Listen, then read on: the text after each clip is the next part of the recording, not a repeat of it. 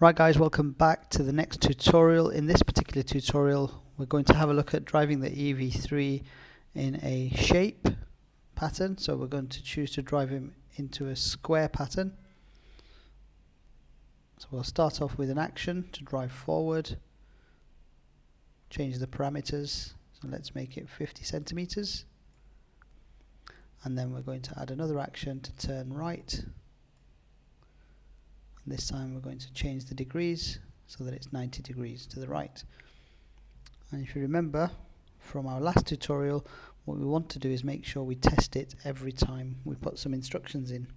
So if there is a mistake, we can find it very quickly. So let's make it move forward. So far so good. Turn right and then it stops.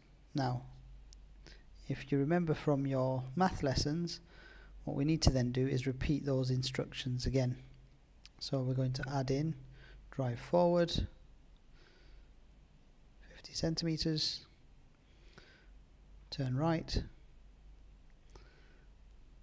90 degrees, drive forwards,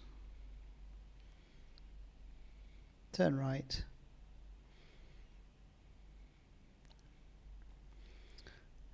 drive forwards, and then turn right again.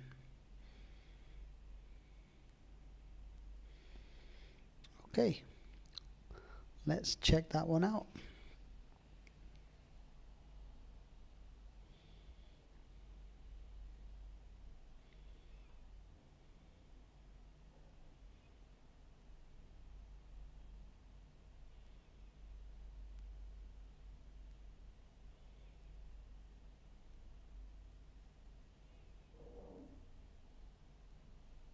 Fantastic. So there you go.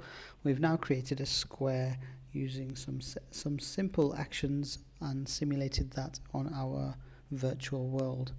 Hope you enjoyed that. How about you have a look at finding the same solution but with less code?